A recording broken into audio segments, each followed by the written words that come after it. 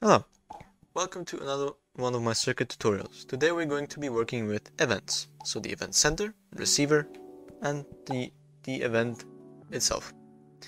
If you remember buttons, trigger zones as well, they are a form of triggering, activation, whatever you want to call it. Events themselves are something you could use as that as well. Now, I'll be showing you what each of these do, how to link them together, and how to use them in circuitries. So we're going to be starting with the event receiver. The event receiver is the thing that gets triggered and outputs a signal at a certain time. It's either when our sender calls our receiver or when something happens in the game. So we're going to be going over that.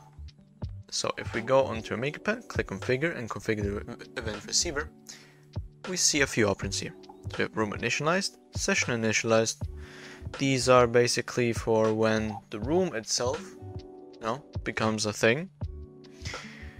Or the session is basically server, right? As soon as this instance gets created. Then we have local player spawn, which means when you spawn. Update 30 Hz. It sends out a signal out here every 30 Hz. Player left, so whenever a player leaves. On game start, when the game starts. If you have anything that runs on the game system, for example, with the on game start, I mean something like when you click start on paintball, dodgeball, any public game on Rec Room. On game end, same thing. Player collision, when two players collide. AI spawned, AI died, test event, and new event. So I'm gonna go over these again and show you all the pins. So room initialized only has the power pin, session initialized as well, local player spawn as well. Update 30 Hz has power and the time in seconds that it takes to update. I'll be showing you what it is later, if I don't forget.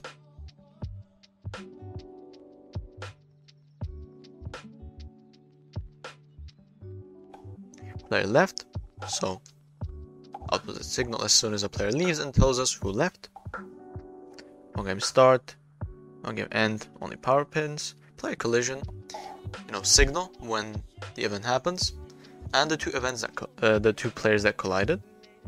AI spawned, so basically, power, and the AI that spawned, and AI died. So when it dies, which AI died and who killed it. You have test event. Test event only gets triggered when we press our send test event button on our CV2 tab. And the last one, new event 1, which is the event we spawn ourselves. The new event 1 is the first ever thing you see on your CV2 menu called new event. It's just these little things. So we're going to be focusing more on 30 Hz and new event for today, because as I've said previously in the video, circuits V2 are more self-explanatory when you know how pins react, and then you'll know what happens, right? So we're going to be using the sender and receiver and a new event mostly. So that's for the receiver. Receiver gets activated as soon as a certain thing happens, right? As soon as this gets activated by some function or a sender. So that's why we're going to go over to the sender next. The event sender, the only job of the event sender is to trigger the event receiver. But the thing with the sender is, as soon as we activate it, it could also output signal, so we could do something after that. Now if you look over here, there's these two, let's say, Wi-Fi icons, right? Wireless icons. Basically that means that this outputs a wireless signal and this receives it. Now how do we make this sender, this specific sender, trigger this receiver? Well, it's simple.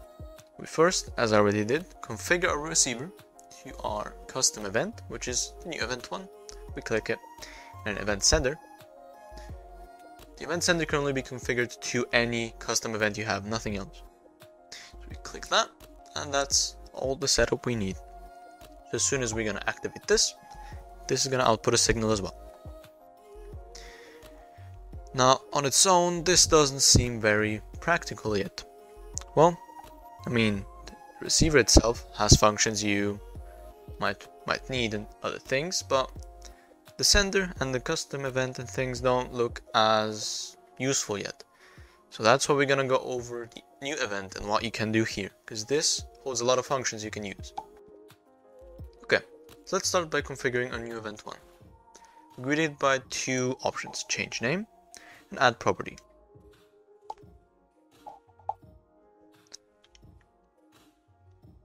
Okay, so I called my event, so we'll know what we're selecting. So we're gonna start with the properties now. The properties have a lot of functions in these. So port name is basically what you're doing right now is creating a pin. Any pin you see on any circuit, you can make here. So the port name is what it's gonna say by the pin. So I'm gonna give you an example of an integer. So we're gonna modify it and name it int. Click OK. And then through the types, we're going to search for integer at the end. So let's go through them first. Boolean, as you know, true or false. List Boolean, basically a list of Boolean values. Float, so more precise values, basically decimal, 0, 0.1, 2, 3, you know. And a list of them. Integer, which we will need. So whole numbers, 1, 2, 3, 4. And a list of integers, string, basically text. And list of strings, vector 3, so basically coordinates in a 3D space. And a list of them, creation object, anything that basically that's created. And a list of them, player, just players, list as well. AI, they also have their own list. Buttons, basically you can hook up buttons to your receivers. So basically you could send out information through one event and tell some other part of the circuitry what button to work with, for example. List of buttons, dynamic light, basically lights, emitter, look at, control point, basically for AI, piston, player spawn point, sampler, sound effect gizmo, text tool, toggle button, and trigger volume. They all have their own lists in case you want to store multiple. But we're gonna go with int. One, just a normal int, no lists. Click create. And you can see something happened. So as soon as we created it here, there's the event, right, which we configured. We made an integer pin. The integer pin then appears on the sender and receiver. How do we use it? How we could use it is we activate the sender and give it a specific integer. The sender activates the receiver, but not only does it, make it send out a signal, but also this value right here. So what we could do is use a variable, right?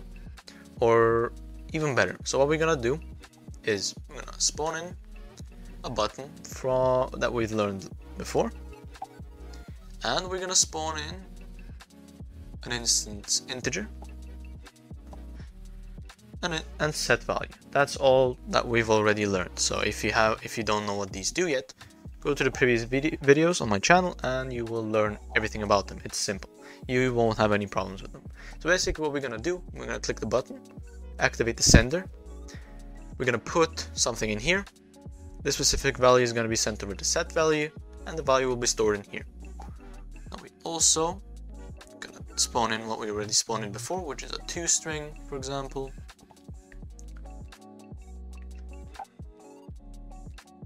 And our trusty show notification.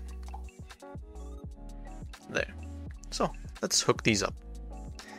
We have to start from the beginning. So we're gonna press the button and we're gonna activate the sender. Boom. The sender will hold a value which we'll manually add. So we're gonna click it and add whatever. So 7,654, why not? So when we activate the sender, the receiver gets activated. The receiver outputs a signal. The receiver also outputs a value. Now where do we need the value? We need the value in the set value. Why? Because we want to send this specific thing, which is now over here, in here. And how do we save values in an instance? We go through a set value. So we hook up the value we want to send to the value pin and the variable itself to the variable pin. And after that, we're going to send whatever we have in here to the toString, which means that whatever value we put in here gets converted to text. The text then goes to the show notification. Now all we need to do is activate the show notification, which we do with the set value because this is the last thing that's going to happen before show notification. So basically, button, events, set value, show notification. That's how it will go. So we click the button, there you go. So again, it sent this a signal. This then sent a signal wirelessly to the event receiver. The event receiver basically gets a signal and the value that is in the sender. It then sends it to the set value. We tell the set value we're working with this variable and that we want to set this specific value in here. Now again, this specific value is what we set in here. After that, we send whatever we have stored in here to the toString. The toString then converts it into text, puts it into the show notification, and we display it on our screen. So let's just change whatever we have on the sender just to 45. Click the button, 45. That's how you could work with senders. So now that you've learned this, you can see that the sender itself, right, and the custom event are a lot more useful than you might have thought. Now, just for a quick note, events can hold multiple pins, so we click it again, and we could add another property. We could add a float. You can name it whatever. In my case, I'll name it float again. Click OK, click create, and there you go. We could input a float and, event receiver. Now, that is pretty much it for the senders in a simple way. This is as simple as I could probably explain it to you. So, if you have any questions about senders or anything that I've done in this video, feel free to let me know in the comments below or join my Discord server, my class server BOC for circuits, which will be down below, and I'll try to answer them as fast as I can.